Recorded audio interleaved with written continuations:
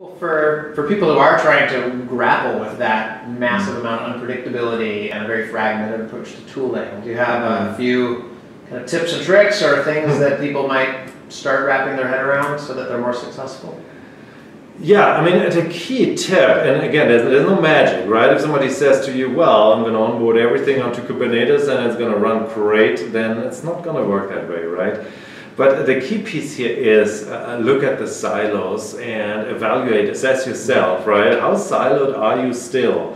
How many different instances of Puppet and Chef and handwritten scripts and cron jobs and old databases with people who hardly know the database technology anymore and it's 3 versions back and all of those things. How much of that stuff do you have in your enterprise? And do this homework first to unify the automation, right? Get it all together and see where you are today.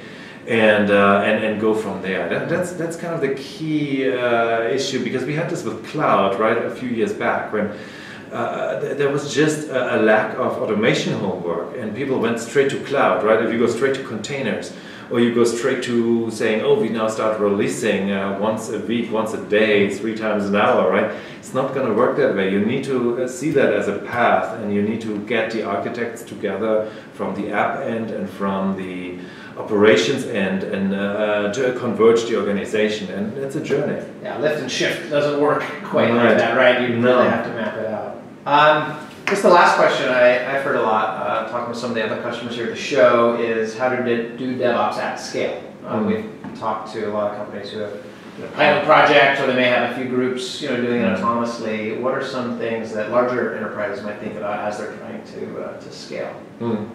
DevOps at scale, right? If you don't do your homework in terms of automation, in terms of including the compliance team, the security team, the middleware team, basically change the structure of how everything is composed when you build it. I mean, shift left is basically the term there, right?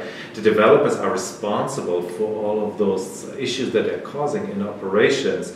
Or you have to give the operations guys more input in how the stuff is developed, right? But you cannot, you have to get the responsibilities back to the people who caused the problem.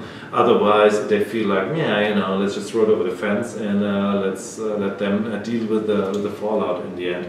So you have to fully automate the pipeline, unify the pipeline, the DevOps pipeline, and when you do that, then you also get the scalability, because you get the audit trail, right? You get the machine-to-machine interaction, you get the machine-to-human interaction, the whole release automation process and the integration process is all documented all of a sudden. But that's, again, a step-by-step process that you have to get to, and once you're there, you can all of a sudden scale it. And if you have ITIL or COBIT or any of those other things that you have to worry about, you need to really address that in the form of automation, right?